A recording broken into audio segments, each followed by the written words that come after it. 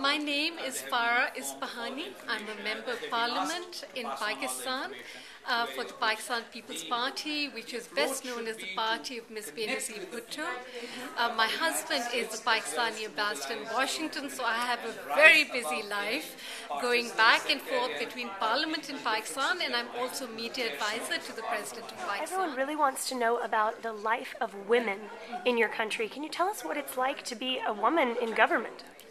Well, as I said, I come from the political party that was led by Ms. Benazir Bhutto, who was the first Prime Minister in the Muslim world.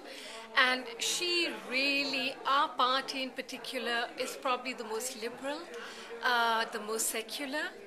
We have the most minority representatives, also of non-Muslims. And so I must say, our party is probably a more nurturing party than most. But obviously, Pakistan is full of challenges for women. There are still not that many, but today the younger generation, I must say, I'm today in my 40s. The generation I see coming out of colleges today in their mid-20s, late 20s, early 30s, impressive young women. And, women who are not self-conscious about themselves, who go out, and I see them in politics. I was a journalist for many years. You see them in journalism in Pakistan. They're covering bombings. They're covering Taliban. They're covering fashion shows. So Pakistan has today engineers, we have fighter pilots.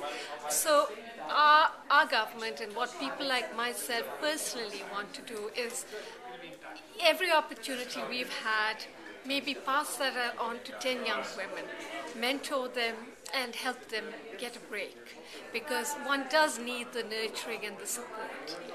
Now, with you representing your district back home and your husband working here as the ambassador, that has to present some unique challenges for you. Now, as the woman, how do you keep your marriage going well whenever you both have such unique careers? It's incredibly tough for 3 years now. But the only thing which makes us feel like we can do it and survive is we have a passion for Pakistan, and we also have a passion for politics and journalism, because both of us have both been journalists and are in politics. But basically it's serving Pakistan, and this is a unique time in Pakistan's history.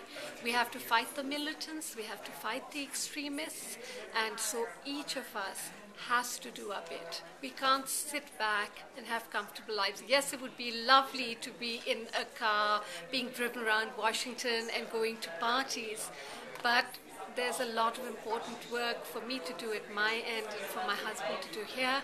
And one day that'll change, but I hope that's after we've had democracy for some years. Any hopes for higher office for you? Oh, good Lord, I'm so tired already. I hope I can mentor somebody who can go the next step like Ms. Bhutto mentored me.